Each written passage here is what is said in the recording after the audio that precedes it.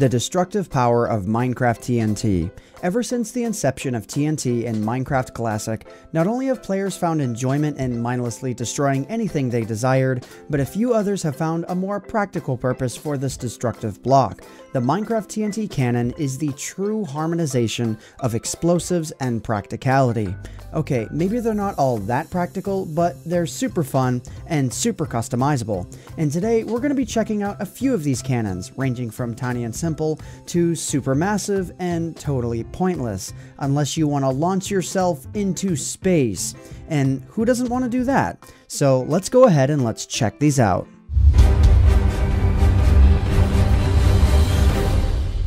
Starting off this video, let's start off with one of the earliest known cannons in all of Minecraft. In the earliest days of Minecraft, when users were still experimenting with the limitations of Minecraft, fellow block scientists like Kirshar developed the first cannons that Minecraft had ever seen. Using just a few cobblestone, a few buttons, a slab, water, and of course, redstone, in mid-2010, it was finally time to take TNT usage to the next level.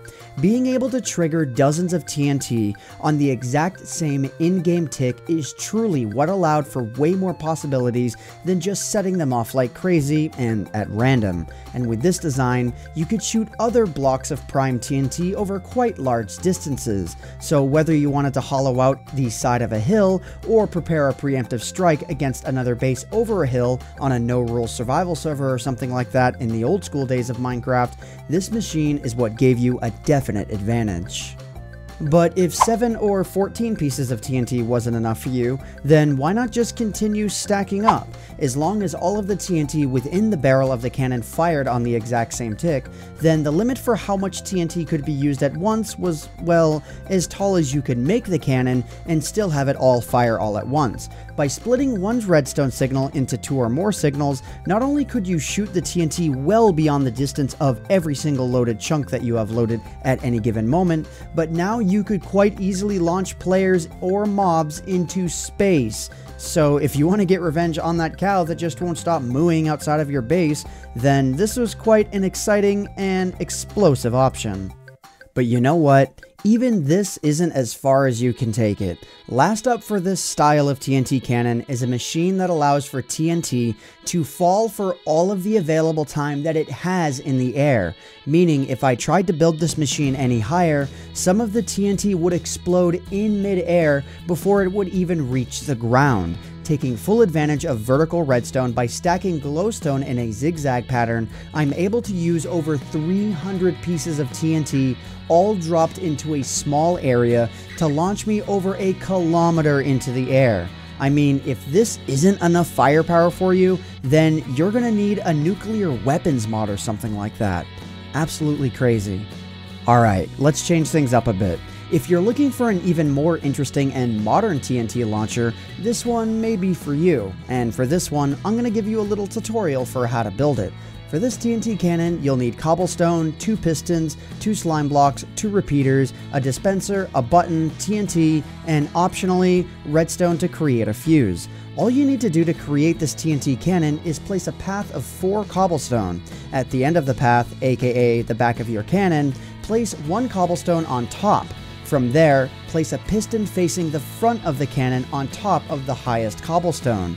And then, at the front of the cannon, place a piston facing up on the ground. On the heads of the pistons, place a slime block. In the middle of all of this, place a dispenser facing upwards. Place a repeater facing the back of the cannon beside the dispenser, and then right-click it once, as you guys can see here. On the opposite side of the dispenser, place a repeater facing the front of the cannon and right-click it twice. These settings are absolutely crucial for the machine not destroying itself. After you've made sure these settings are correct, fill the dispenser with TNT, place a button on its side, and click it. The TNT should travel a far distance and will explode when landed. To get a bigger blast, you can create the same launcher again on the other side. When either dispenser is activated, the entire machine will work at the same time and launch 2 TNT instead of 1. You can even add a fuse to this launcher and shoot it from a distance. This creation was featured in my slime block creations video, as you guys can see here. Feel free to check it out after this video.